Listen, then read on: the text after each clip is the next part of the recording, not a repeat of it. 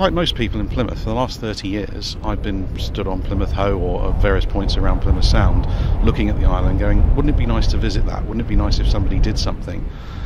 It wasn't an aspiration I had to work on the island, but the opportunity started to present itself and we took a few steps forward and it looks a bit more serious and so on and so forth until the end up at this point.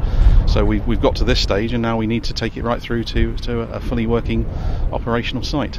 Could you just give me an outline of your plans? Okay, well the plans are basically as per the current planning permission that Dan McCauley from Rotorlock and his team worked out. It's a hotel on there, okay. But we also want to add to that a heritage centre. How many years are we looking at before people can actually set foot on there? Very difficult. I mean, it's going to be realistically at least 6 to 7 years, maybe as much as 10, could even at the outside be 15. We've got to go through a number of surveys first. Yeah, there's a lot of consideration to be given to the environmental matters out there as well as the historic buildings. At the moment, at this stage of the game, it's a little bit difficult to give it a time frame until we get through that, and then it will start to firm up.